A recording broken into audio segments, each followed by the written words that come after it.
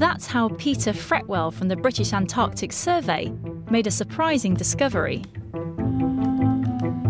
He was using satellite images to map the Antarctic coastline when he spotted something unusual. We were mapping Antarctica, mapping the coastline for our pilots who need specific information on their maps. This is a satellite image of Antarctica, and we can see here the coastline. This is the sea. In between the coastline and the sea, these white areas are sea ice. And there are some strange brown stains on it, and we weren't sure what these brown stains were. The sea ice, which is frozen seawater, should be pristine. It should be pure white. When we zoomed in with the satellite imagery, it started to resolve itself as to what these were. We had brown areas and strange black areas as well there. And I put two and two together and realised that what we were looking here with the satellites wasn't just brown stones on the ice, it was actually penguins. The brown area is their guano, the stain that they leave on the ice from their droppings and their poo over the 8 months or so that they inhabit this area. Peter had discovered an emperor penguin colony from space.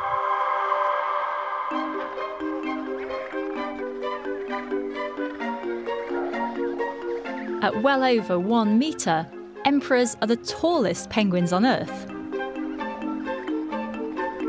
They live in large colonies and thrive in freezing conditions. And they breed in the middle of the harsh Antarctic winter, using frozen seawater as their breeding platform.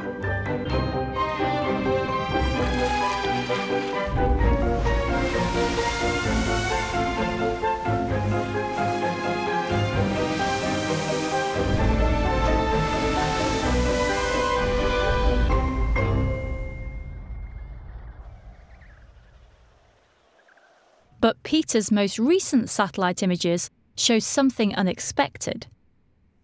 We found this colony, one where the penguins weren't on the sea ice. In this case, they were actually on an iceberg.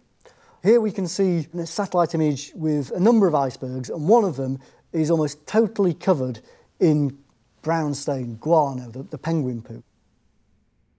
It seems that there wasn't enough sea ice for the emperor penguins at the beginning of their breeding season. Early in the season here, the sea ice hasn't formed when the emperors have turned up at their breeding location. So the emperors have been left with nowhere to go. But in this case, they've moved up onto the iceberg to give them somewhere to do their courtship and their mating and their breeding. Peter has since observed emperors on icebergs in other locations, and it's something that's likely to become even more common as the climate changes. We've lost huge amounts of sea ice in the Arctic as the climate's warmed. And all of the predictions and the models suggest that Antarctica will go the same way, and that we could lose lots of sea ice in Antarctica, which will be terrible for the emperor penguins. But having this adaptation to be able to move onto icebergs, or in some cases up onto the ice shelf, will be critically important to be able to save some of those emperor penguin colonies from extinction.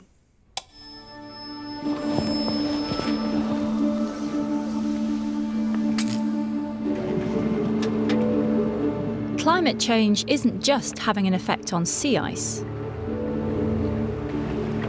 It's also affecting the world's glaciers that are pumping out more icebergs than ever before. To find out why this is happening, you need to go dangerously close to the glacier front.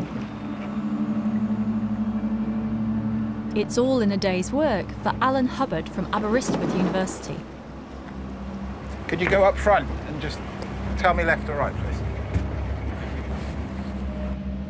On board the research yacht Gambo, he's trying to map the front of Greenland's Store Glacier. Alan uses a powerful tool, side-scanning sonar. It reveals the hidden part of the glacier that's underwater. That's the actual equipment that sends out the sound wave, the acoustic wave, which bounces off the glacier and we pick it up. So we hopefully will be able to scan the whole face of the glacier and its toe. To get a detailed picture, Gambo needs to go right up to the ice front, just where the icebergs carve. We're 150 meters now. I would like to keep 200 or 300. Yeah, okay.